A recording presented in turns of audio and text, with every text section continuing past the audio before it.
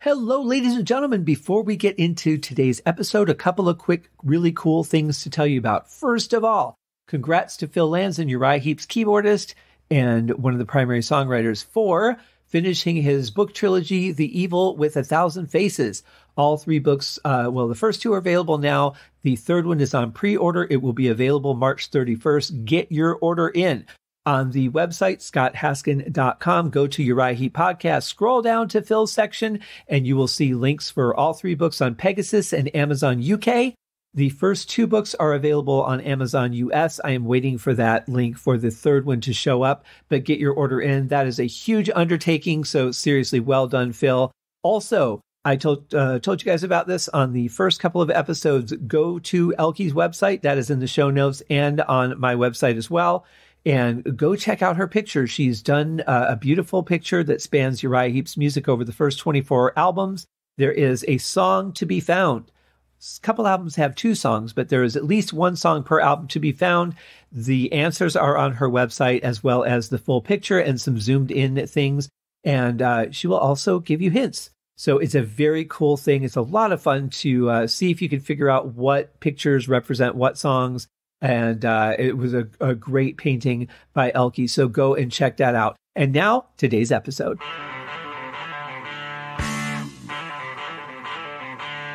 Welcome to Uriah Heep, the Magician's Podcast.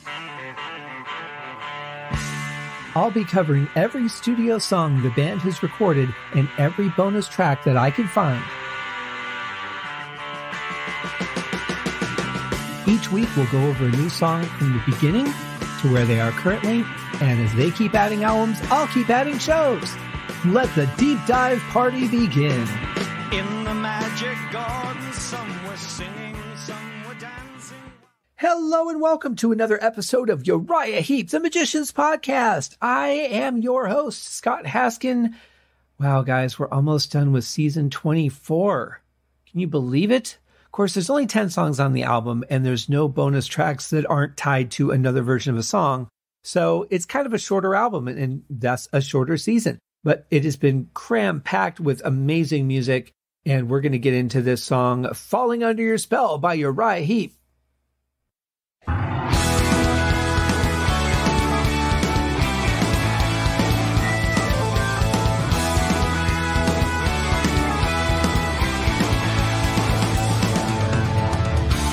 I feel like they were so excited to jump in and start playing this song that they didn't even wait for that full organ swell. He's like, I'm going to start. And they're like, okay, great. We're going to start too.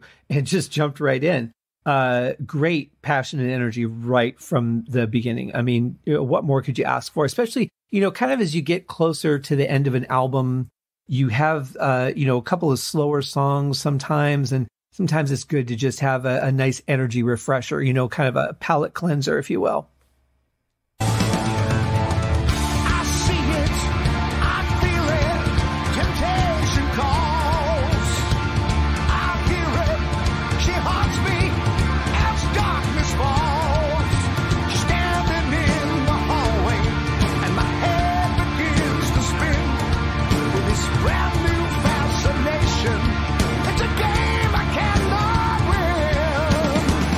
A lot of tom action on this album, which I really love because they sound so good. I mean, the drums themselves are just huge sounding. Russell's a powerful hitter on top of that. You've got just a nice reverb on them, and they're panned well. It's really a joy to listen to drums that sound this good on top of a great performance. Love the vocals on this, just energy right out of the gate, and the music, the backing track is just so big and full and driving. A lot of work on the organ going on here. Really cool stuff.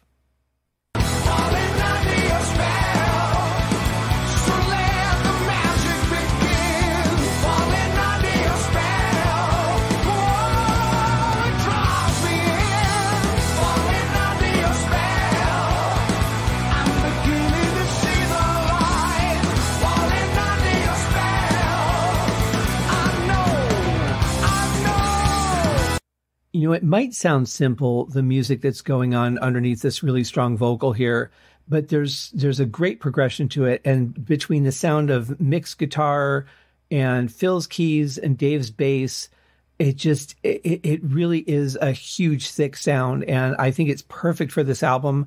It really drives the vocal as well, supports it and drives it at the same time. And then, of course, you got, just a kick-ass drum beat going on. So another spot where all the elements are there. Everything's coming together. They're playing as tight as ever. And Bernie's just delivering a fantastic vocal. I really like the way that he sings this too, where he chooses to put his inflections. Very important, could really change the whole song if he did it differently.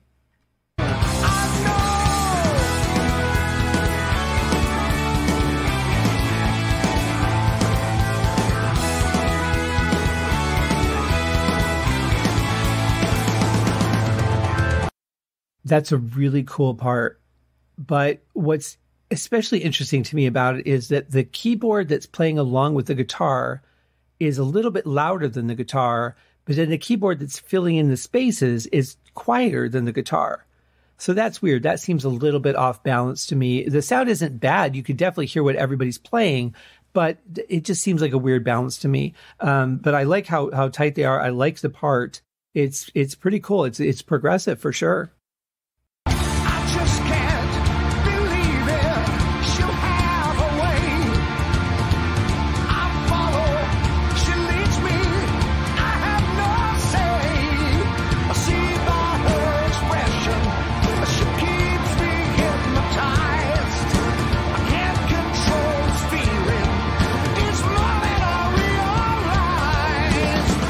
Another nice little build, just a nice accent that you may have noticed is that the first half of that you hear just toms, and in the second half of that there's a snare added to put, the one beat back in to keep us on track, but also the fills in between that get more intense. So it's a nice little progression as we're about to build into the next part.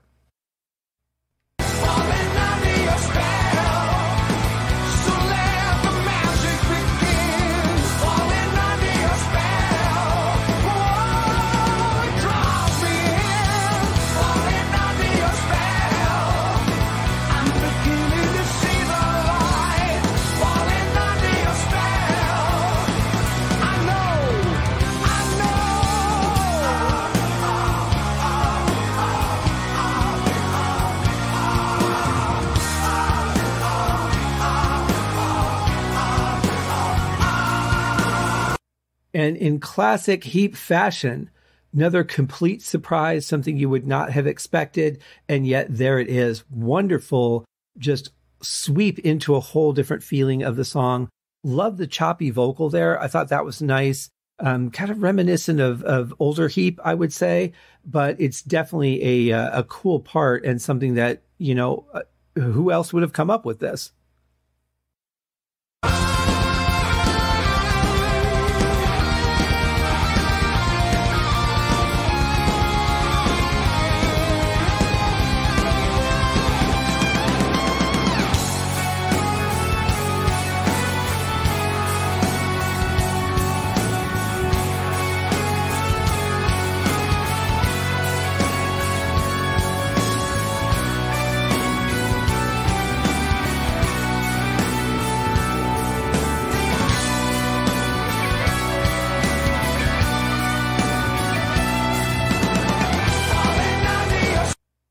Really nice harmonies on that solo.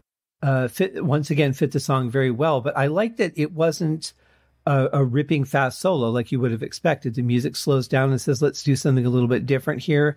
Kind of like in the part with the Oz, it just completely throws you. And, I kind of imagine that as being the point where you're just caught under that spell, and just your whole world is changing.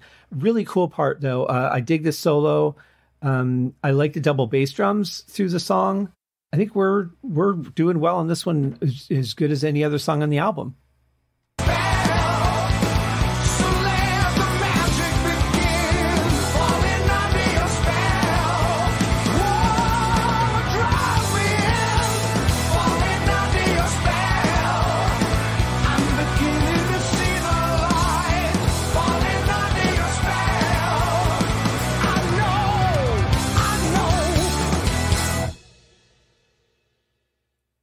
Well, I don't know if you can hear it because it's pretty quiet, but there's a nice delay effect on Bernie's voice on the last little bit of words that he's saying there, just cascading off into the ether world, as it were.